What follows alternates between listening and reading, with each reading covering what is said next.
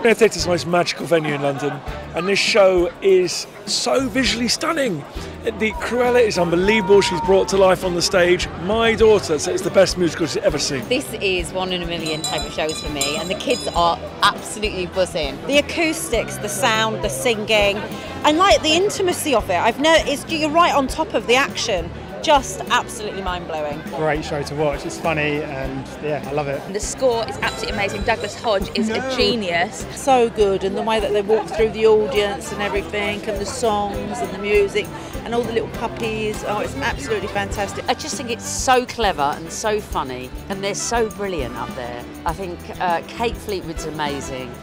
I just loved it. I absolutely loved it. That show is fantastic. It's so much fun. The songs are amazing. Puppetry is brilliant. It had all the key elements of the classic Cruella, 101 Dalmatians, the car, you know, how she, her persona, how she acted, but with a fresh twist. It was so good. I really liked it.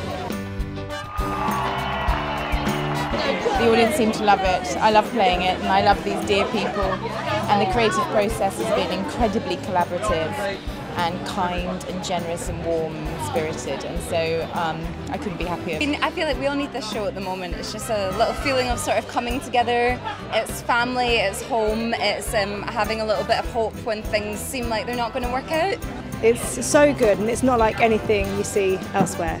Everything with the Dalmatians, it's so clever and it's worth seeing. Just amazing show. Really good. I was blown away.